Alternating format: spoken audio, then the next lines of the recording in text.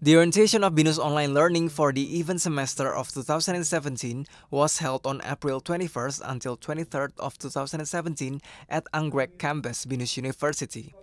This event acts as a stepping stone for the students as they embark on their journeys on experiencing flexible and convenient online learning.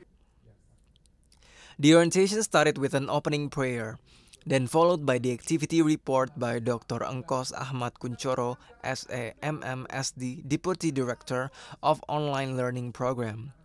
He gave specific details about the necessities and responsibilities the students have to take during their learning process. The inauguration of new students of BINUS Online Learning then represented by a student of each 4 featured study programs.